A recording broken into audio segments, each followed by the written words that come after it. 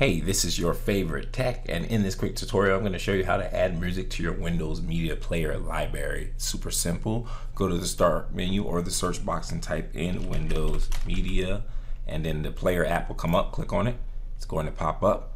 You're going to look to your upper left screen. You're going to see Organize. You're going to click Manage Libraries, and then you're going to go over to Music.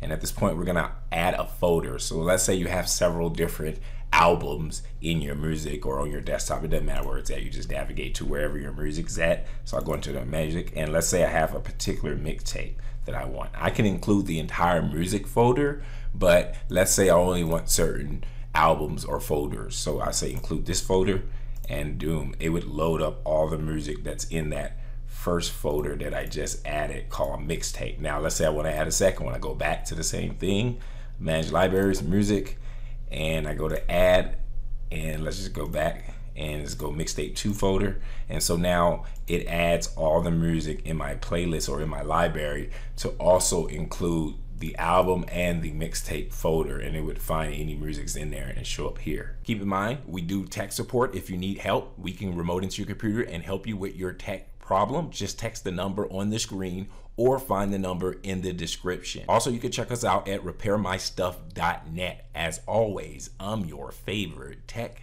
out.